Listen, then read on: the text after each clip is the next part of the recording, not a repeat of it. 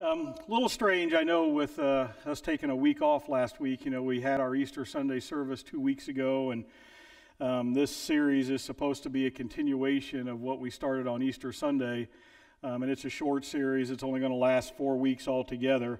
And as you saw on the screen, the title of the series is Love Reigns.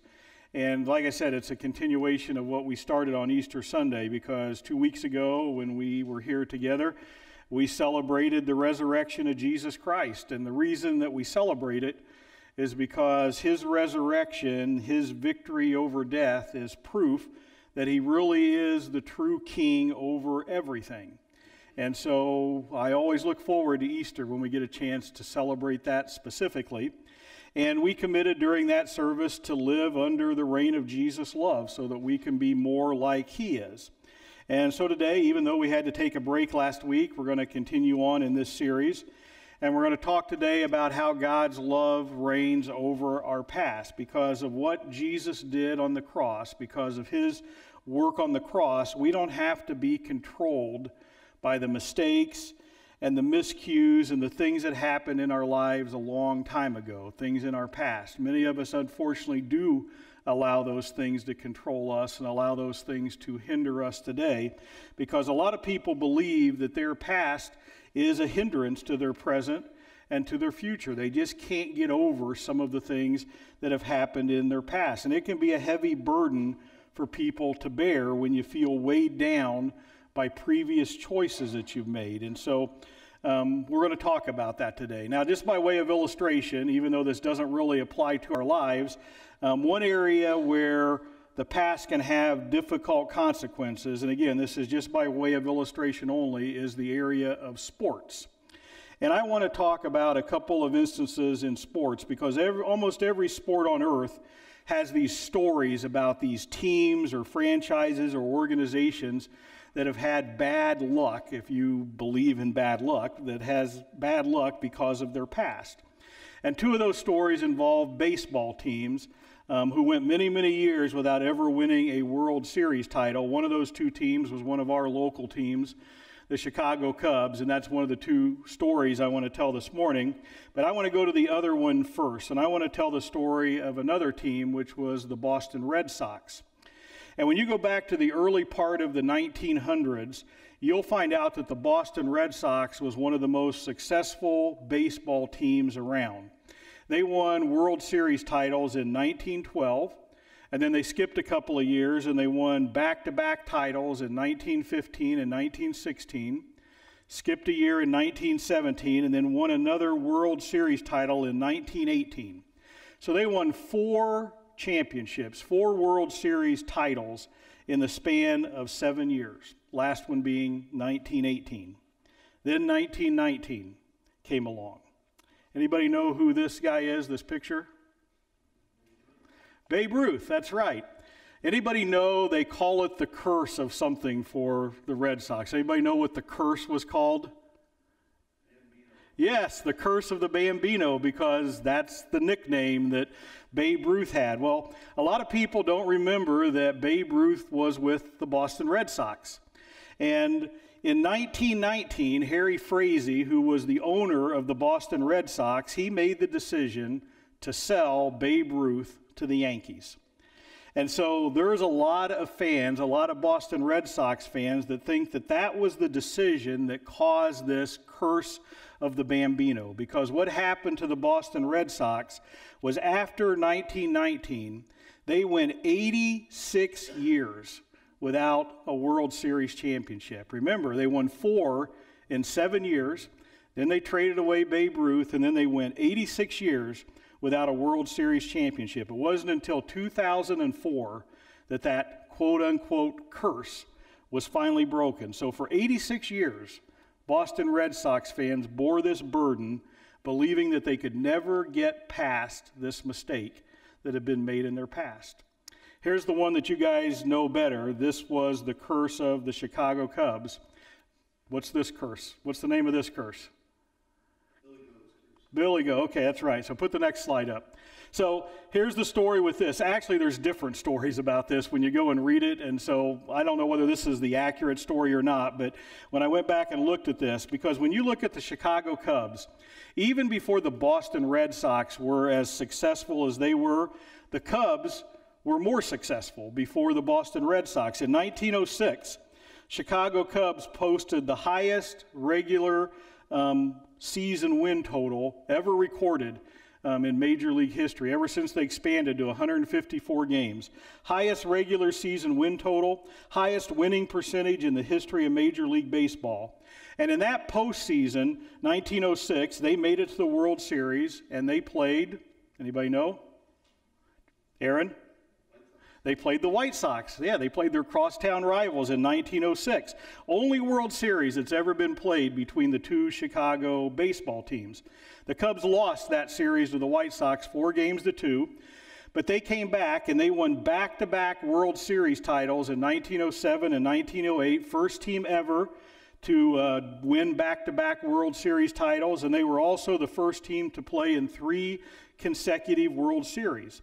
And then between 1908 and 1945, they won the National League pennant 6 additional times. Very successful franchise. Never won another World Series during that time. But then 1945 happened with this. And according to the story, a guy by the name of William Cianis, who was the owner of Billy Goat Inn and later became Billy Goat Tavern in Chicago, he always brought his pet goat to the games. He'd come to the Cubs games and he'd bring his pet goat with him. And so here it is, 1945, the World Series, and Game 4 of the World Series, the Cubs were ahead of the Detroit Tigers 2-1, and here comes William Cianis with his goat to the game, and they wouldn't let him in. They would not let the goat through, and so they turned the goat away at the gate, according to one version of the story, and so Cianis went out and tied him to a stake out in the parking lot, and he went into the game without the goat. His pet goat's name was Murphy. And supposedly, when it was tied up out in the parking lot, it was bothering some fans, and so they asked Cianis to leave and attend to his goat. And so he placed a curse on the Chicago Cubs because of that incident. And the Cubs didn't play in another World Series for the next 71 years until the curse was finally broken in 2016 when they defeated the Cleveland Indians. But they went 108 years after their last World Series win before they won again. So the curse of the Billy Goat. Now there's a lot of other legends about bad luck that's based on the past. You've heard maybe of the Madden curse or the Sports Illustrated cover curse.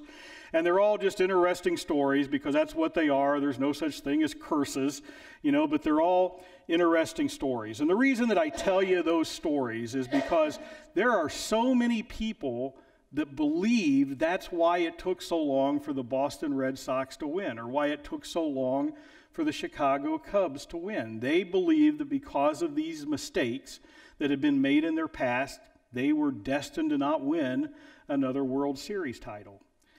And just like with those sports stories, we can all look at things in our past, right? I mean, we can all look to maybe 1 or 2 decisions that we've made in our past that we have some trouble living down. Some decisions we make are just honest mistakes that don't have many consequences. Others can have some pretty devastating effects in our lives for many, many years. And even though we can't change our past, and a lot of us would like to change some of the things about our past, what we can do is through Jesus Christ, we can ensure that our past doesn't control our present and it doesn't control our future.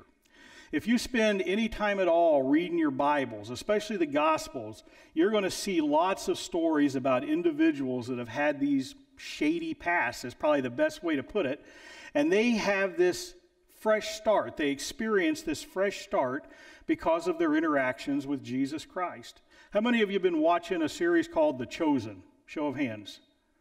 The Chosen. Okay, a few of you.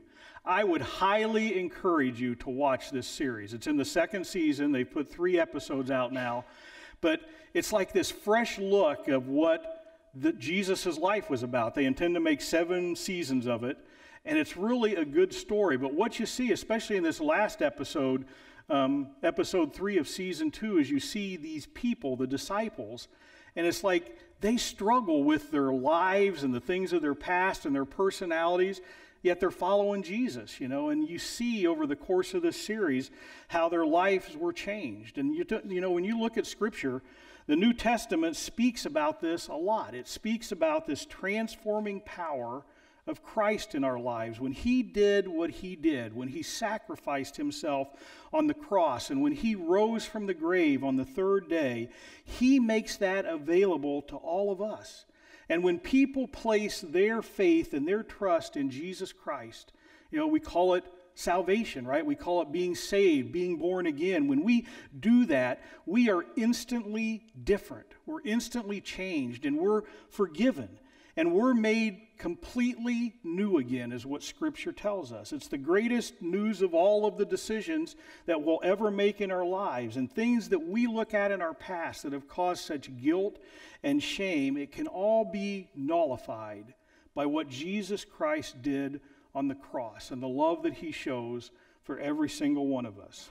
Paul talks about this in 2 Corinthians chapter 5, verse 17. So if you got your Bibles with you, I would ask you to turn to 2 Corinthians chapter 5, and I'm going to start in verse 17. I'm going to read a few verses, but I'm going to start in verse 17 now. 2 Corinthians chapter 5, verse 17. I'll give you a second to get there. 2 Corinthians 5, 17.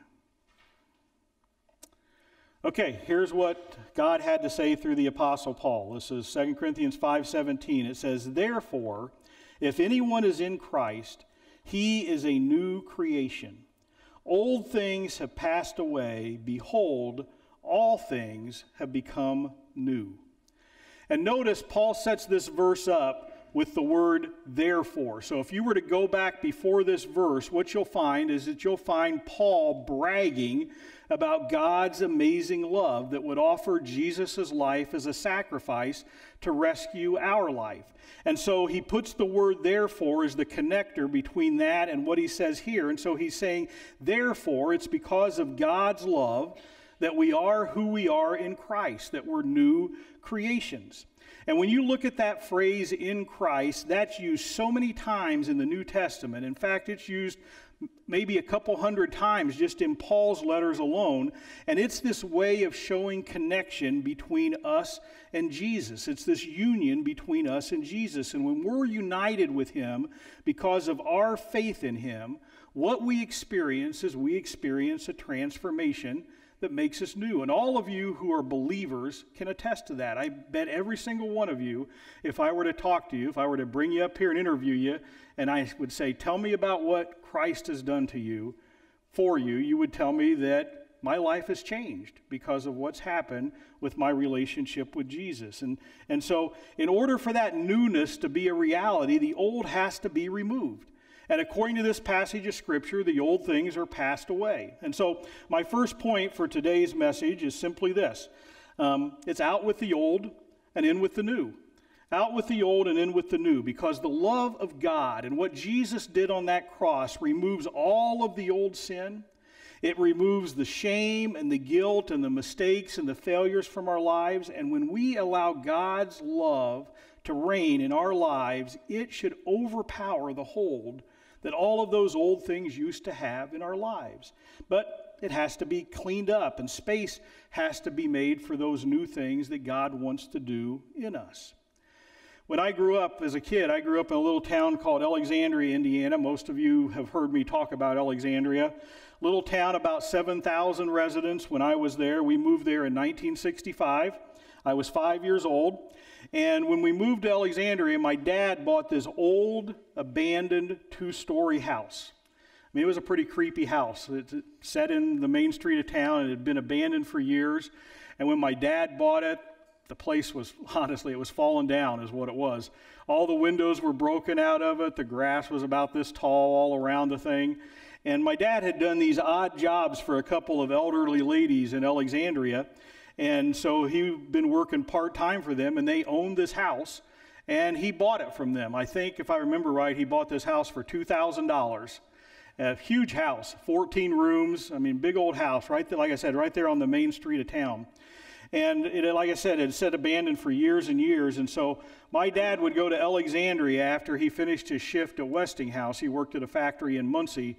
And he'd finish his shift at Westinghouse, and then he'd drive over to Alexandria, and he'd work on remodeling that house to make it livable for us to move into. And there's a lot of days that I would go with him and do the menial jobs that he wanted to do. I mean, he tore all the lath and plaster off all the walls and put up drywall and put in new kitchen and bath fixtures, re-roofed the house, did all kinds of stuff to it. And so me and my brother would go and help. Didn't learn a whole lot from it, but because I was more interested in going outside and playing. But, he worked on that house, and he worked on it faithfully for about 6 months. And after about 6 months of work, it was okay for us to move into. And it was actually a work in progress for the next 15 years that we lived there before we sold it. But here's what's interesting about it. I mean, I didn't really care for that house when I was growing up because it just seemed like it was old and run down, and I was sort of embarrassed by it, to tell you the truth, as a kid. But my dad could see the potential in that house. I mean, he looked at that house and he saw what that old house could be. And so he could look past the plaster and the rotten wood and all the cracked linoleum floors, and he could see what it would look like if it was new. I couldn't see that. To me, it was just work is what it was. But my dad could see that. And so he worked very hard on that house for many, many years to make it what he envisioned that it would be. Another example of that I could think of when I was putting this message together is when Judy was alive, and I still do this sometimes, but we used to watch HGTV. How many of you watch HGTV? Okay. We used to watch HGTV. We'd watch the shows where you'd go and buy houses. But we'd also watch the ones where they'd remodel old houses. One of our favorites was Fixer Upper. Chip and Joanna Gaines, they were famous because of this show.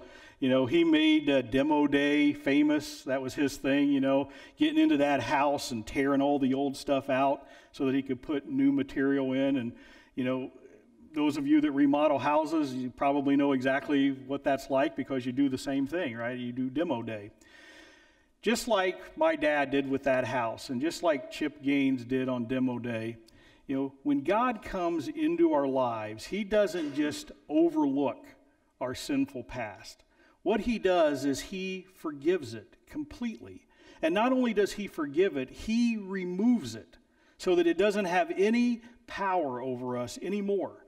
So when we confess our past to Jesus, we are then allowed to experience this radical forgiveness that he offers us. And when we confess, that means we're just agreeing with God.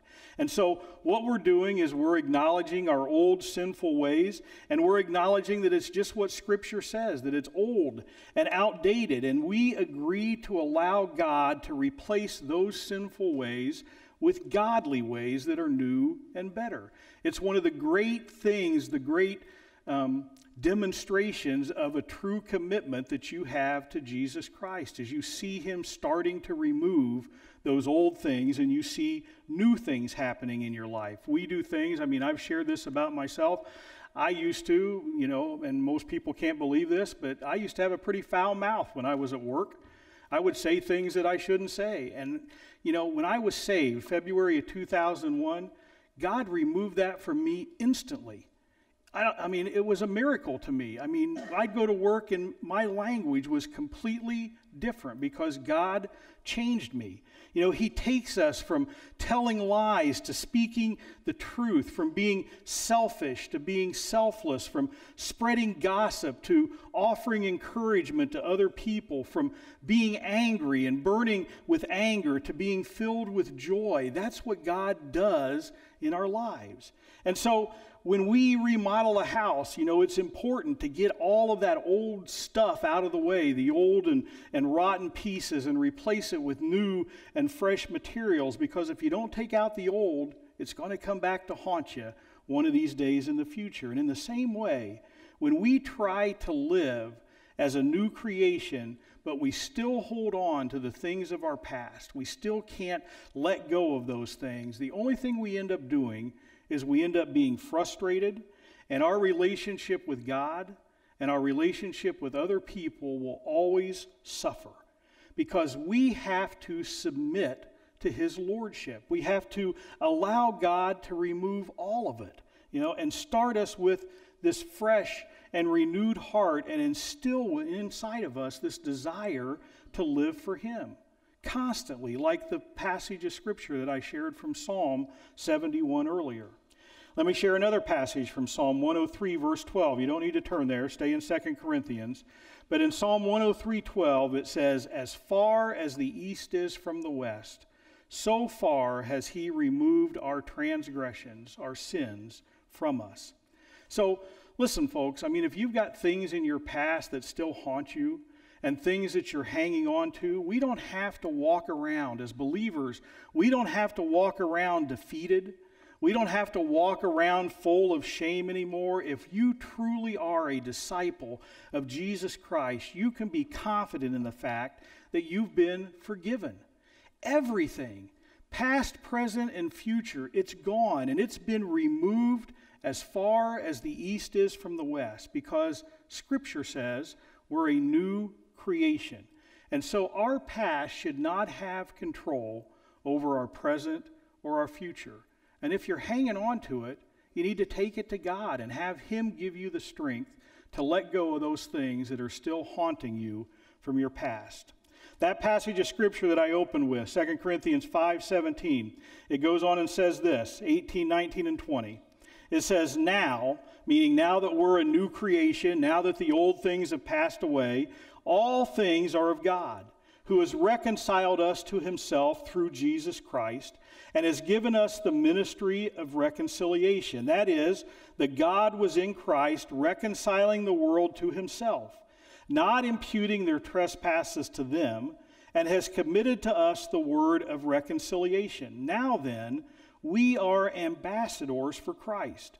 As though God were pleading through us, we implore you on Christ's behalf, be reconciled to God. All of that, folks, that's all a gracious gift from God. It's all from him. And that means when we get past our past and past our history, that's not something that we can do on our own. We cannot overcome our mistakes or make up for them by just going out and trying to do good things.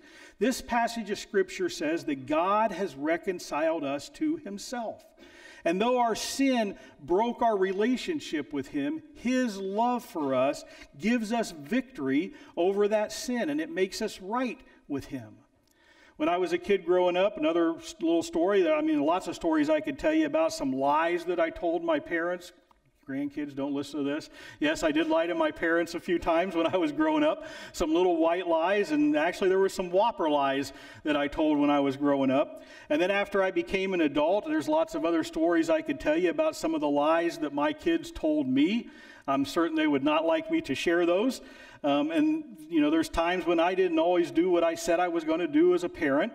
And even though I didn't mean to at the time, not doing the things that you tell your kids that you're going to do, that's a lie, is what it is. And so because of all those experiences when I was growing up and my experiences as a parent, I tell my grandkids today that I would never lie to them. And I believe, by the grace of God, I believe that so far I've lived up to that promise to them. And I hope by the grace of God I continue to live up to that promise to them. Because, as I look back on my life, I realized that every single one of those lies was a sin. And every lie that was told hurt one of my relationships, whether it was a little damage or a lot of damage. And I really wish that none of those lies had ever happened. But I'm thankful that at a very early age, and I taught my kids this, that they were growing up, I learned to be sorry for the lies that I told, to just apologize and to mean it. Because when we do that, it helps us to restore that relationship, and it starts to rebuild trust, and it reconciles us to the person that we lied to in the first place. And that's what this passage of Scripture is telling us, right? When we confess our sins to God, and they're sins against God. I don't care if you've lied to your partner. I don't care if you've done something else that's sinful to another person. Every single sin is against God. It's against God. And when we confess our sins, whatever it is, and we receive his forgiveness, what he gives us is a restored relationship with him. Love takes over again, and we're made new, and then we become conduits of that love to other people. And so my second point today is I just want to briefly talk about God's love for us and God's love through us. God's love for us and God's love through us. Because Scripture tells us that God is interested in the whole world being reconciled to himself. He doesn't want anybody, none of you here today, none of you that's going to be listening online later, he doesn't want anybody to be weighed down by this life that has this sinful past that we keep hanging on to, or this shame or guilt that we have. God extended grace to us through Jesus' death and resurrection. And now we're to be ambassadors to other people. It's just like when we as a country send an ambassador to another country, they're there to represent the United States to that other country. When you are a believer, when you're a follower of Jesus Christ, you're meant to be an ambassador to other people. And I'll tell you, there's a lot of people that want to get out there and do a lot of talking, but what people want to see is they want to see you live out your faith in front of them. I've heard it said before, I think I've shared this before, that love for God is better caught than taught. And that is so true. People want to see your faith. They want to see what you do. We can go out and we can tell people all day long about being a Christian. We can share scripture with people, but they want to see what God has done in our lives. They want to see how we demonstrate that our past has been wiped clean. People do not want you to lecture them. They want to see you live a Christian life in front of them. And if they see the joy that comes from knowing God and the freedom that you have from being united with Christ in your life, then they might be drawn to this reconciled life with God as well. So, folks, whether you believe it or not, a love for God, it's contagious. If you're out there demonstrating it by the way you live your life, people cannot help but notice it, and it's contagious. And so they want to see that it means something to you. If I gave you all a chance this morning, I know there's not a lot of you here, but if I gave you all a chance this morning, if I told you, take the next 2 minutes and turn to the person next to you and tell them about something in your life that was your favorite, like your favorite movie or sports team or family member or something else that you really cared about, I would guess that would probably be pretty easy for all of you to do. And it wouldn't be a challenge because we love talking about the things that are important to us and the things that we cherish in this life. And so we'd probably do it, and we'd probably do it with a lot of enthusiasm. Hey, let me tell you about my kids. Let me tell you about my grandkids, whatever is important to us, because we love to do that. But on the other hand, if I told you to tell the person next to you about your last visit to the dentist, or the license branch, or had to go see your tax accountant because it's tax season, and I ask you to talk about that, I think it would be a completely different story, because that's not very exciting to talk about, because our passion is evident when we share the things that we're passionate about. And so when a person really loves someone or really loves something, we can't help but tell other people about it.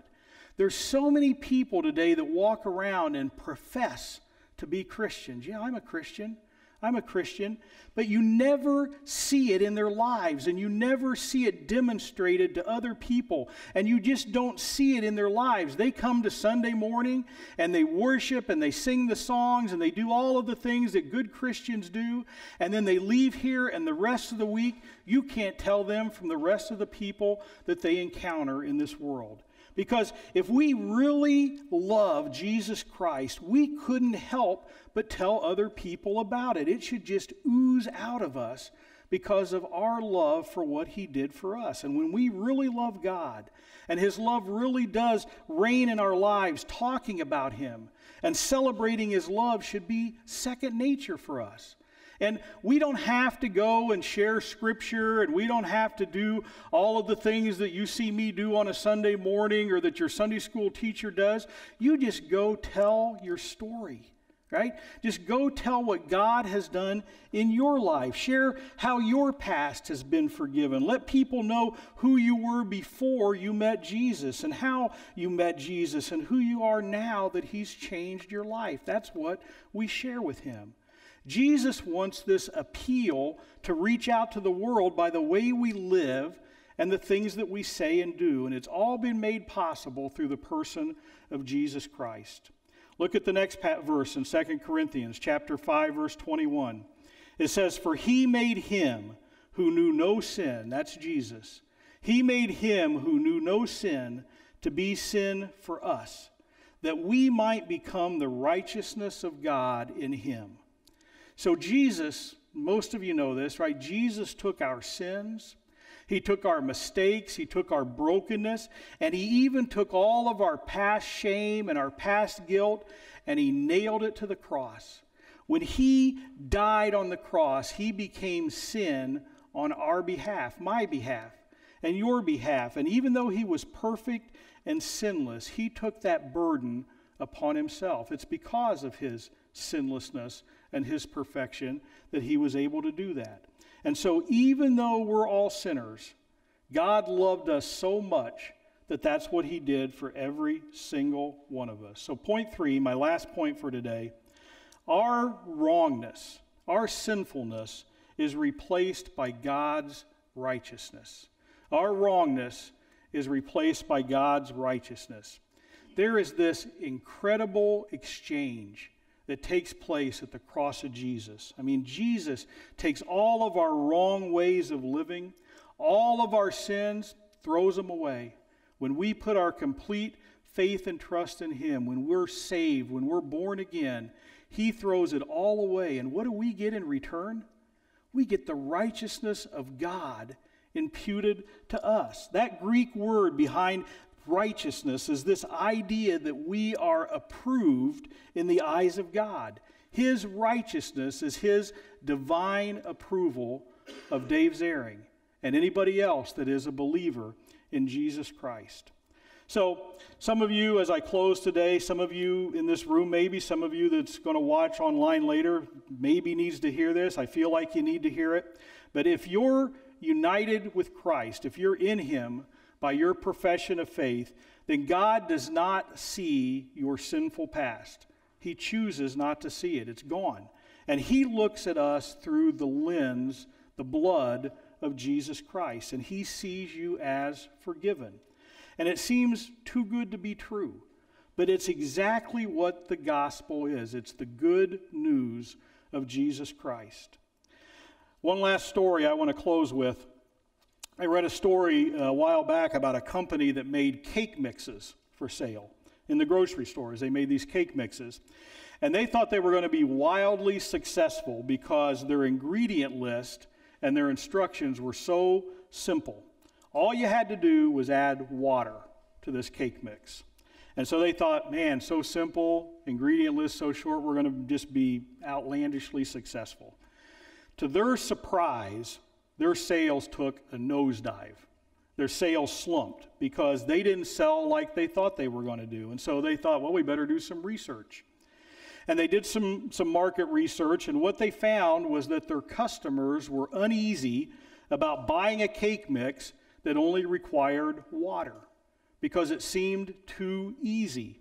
And so the customers thought, well, it's not trustworthy. It's too good to be true, is basically what their customers said when they did the market research. So they changed the ingredients.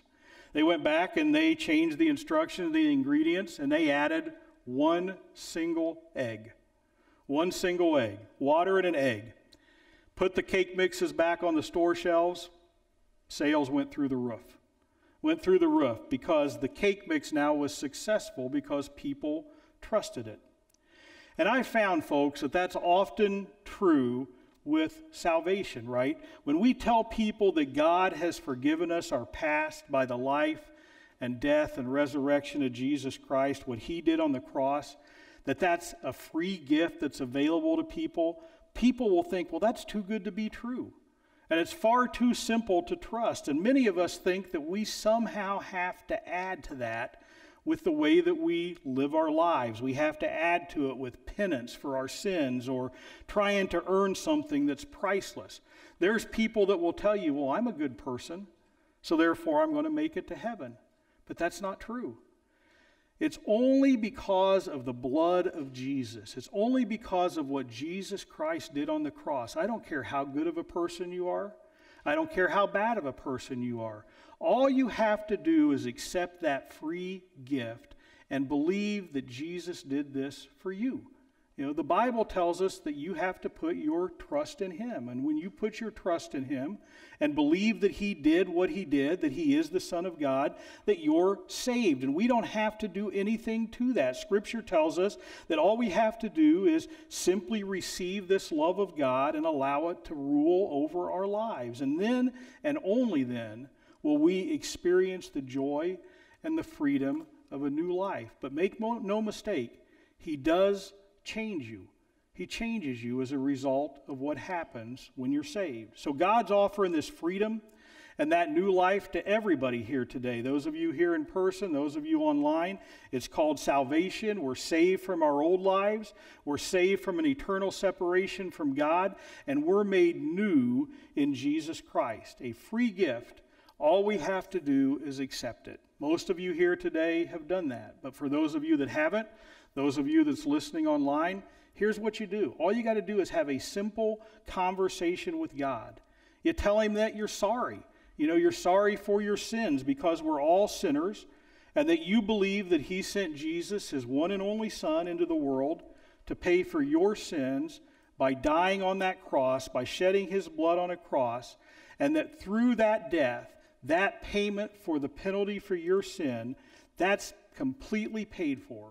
Paid in full is what it is. And if you believe that, and if you're truthful when you tell Him that you want Him to be the one in charge of your life as best you know how, that you're willing to put your faith and trust in Him alone to save you, that instant, this new life is available to you, regardless of your past. And I hope and I pray this morning that every single one of you will make that decision today.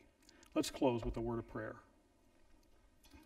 Father, I want to thank you this morning for what Jesus did on the cross, and I want to thank you for your love that sent Him there, His love for us.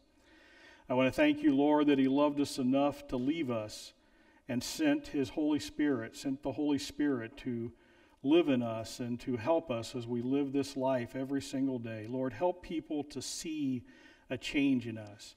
Help us not to just go around and profess to be a Christian and do a lot of talking, Lord, but help people to see how you've changed every single one of us. I pray, Lord, that if there's any today that doesn't know Jesus as their Savior, they would realize that it truly is as simple as what it sounds, that it is completely free, and that they would make that decision today. And Lord, I pray for everybody who has made that decision that they would learn to put you first in everything. It's a process that we go through, Lord, but I just pray you would work in each of our lives and help us to be more holy every single day of this life that you've blessed us with. Thank you, Lord, for the work that you're doing in each of our hearts. In Jesus' name, amen.